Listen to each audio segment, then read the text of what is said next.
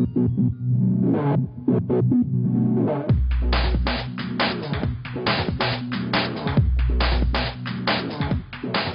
here we are. I'm going to show you the future, everything you dreamt of when you really wanted broadband on the move, LTE. It stands for long-term evolution, nothing to do from monkeys to human beings. LTE, long-term evolution. Why a name like that? I think because LTE brought OFDMA into the wireless domain, and perhaps, that is the basis of calling it long-term evolution, or perhaps it's just an engineering term. Yeah, or maybe we'll just stick to LTE. Yes. I really don't want people to go around saying, have you got long-term evolution on your phone? So that is correct. LTE sounds a little better. Sounds so better. What we're going to do today is that you actually have LTE deployed in the city as a special service right now. This van is LTE enabled. That is correct. So it's a slightly larger device than the one we'll carry around, but this van will show us LTE, right? That is correct. Okay, I can't wait for this. Let's take a look. LTE actually working. That's correct. Okay, so very high-tech van, huh? We should do more than just have a chat out here. What are you doing later in the evening? This is the party van. That is a good one, yes.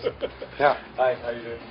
So good, we're going to get some interesting demos of supreme high-speed, finally broadband on the move from them, right? That is correct. Okay, let's find out what are we going to see today? So what we're going to see is a mobile LTE demonstration, which means that we have set up about a 3-kilometer area that is covered by LTE, and this van is receiving the LTE signal, and we're going to run 2 high-definition channels on these televisions over LTE while this van moves and while it works in a mobile environment. So in effect, this little van right now is what our LTE world will be eventually. So this is LTE right now, constrained to a van, but then it will be cities and countries in the world that more or less will be working the same way, right? That is correct. Okay, now explain this to me. A lot of people get very confused, and let's do this in the simplest terms possible. There are too many alphabet soups in this entire TDD, LTE, and then you have HSDPA and this and that, HSPA, all of these things. What are we basically saying? What is LTE?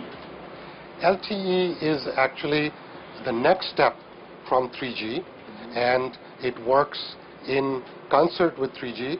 So a 3G phone of the future would have both modes, LTE as well as 3G, and to a consumer, it'll be seamless going between the two. So this whole thing where people say LTE is 4G, okay, is again an urban legend in a myth, because there are no real standards for 4G, right? So we shouldn't call LTE 4G, right? Those are marketing terms. People try to get some market advantage. I think the biggest thing is LTE-enabled 3G phones will work on both LTE and on 3G, so there's no seamless, no difference between the two.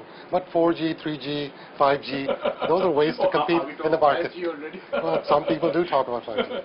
But remember, that's theoretical. We're not really going to be able to give each customer, each consumer that level, right? That is correct. So 20 megahertz, you can do 80 megabits per second. Today, what we're going to show is 10 megahertz. That's 40 megabits per second. That 40 megabits per second gets divided amongst multiple users. So clearly, by layering it on top of 3G, when the networks are completely loaded, you will have a very good experience. But peak speeds are just a measure of capacity, and it's divided up amongst the users. Yeah, but we do hear that wherever there has been deployment of this, 2 to 4 Mbps is what most customers should expect. So that's what the average speed is. So after about a megabit, you can't tell the difference.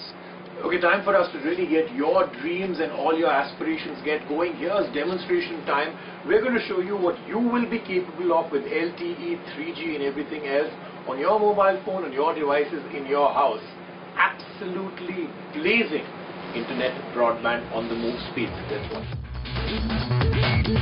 Here's a quick look of how swift LTE could be. Inside the van, we see a demonstration of live-streamed multiple high-definition video feeds showing a seamless handoff between base stations from one in red to one in green while maintaining session continuity.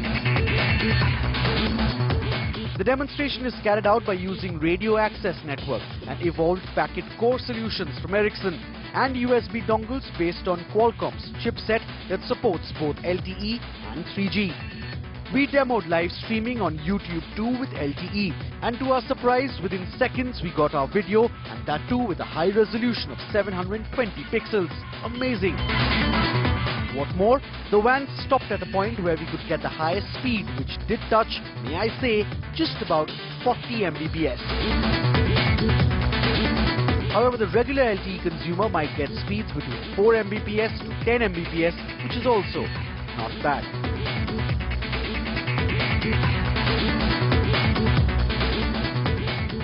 So after this mobility milestone, 3G networks, as you know, are coming up by March of next year. Most cities from most operators would be covered, and we will then trial demonstrate the interoperability of LTE with 3G, and at that point chipsets and network equipment will go commercial. Second half of 2011, modulo operator speed in the market, we should be ready to launch.